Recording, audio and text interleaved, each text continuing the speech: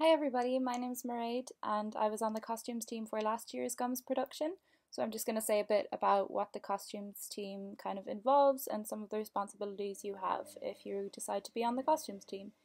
So first of all, the costumes team, so the head of costumes and the costumes assistant is responsible for every single costume that the cast members wear in the show. So basically there could be 2 to 3 costumes per cast member, so you're responsible for ordering all of that, buying it all, trying it on, so organizing costume fittings as well.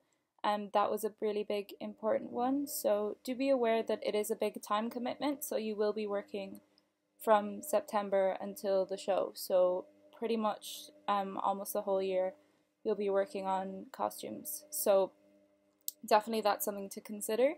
Um, and also attending production team meetings as well and things like that. Like it does take up quite a bit of your time.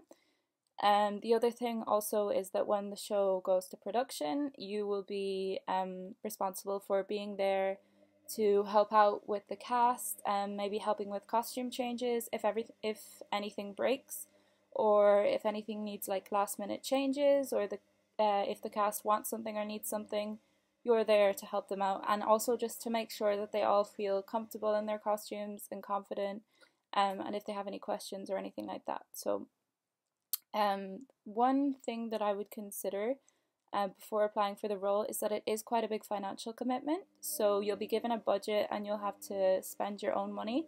And obviously you'll get reimbursed afterwards, but just in the moment it is a big financial commitment, so that's something to think about before you apply for it. Otherwise, costumes is super fun, super creative. You get to talk with all the cast, and yeah, I would definitely consider applying.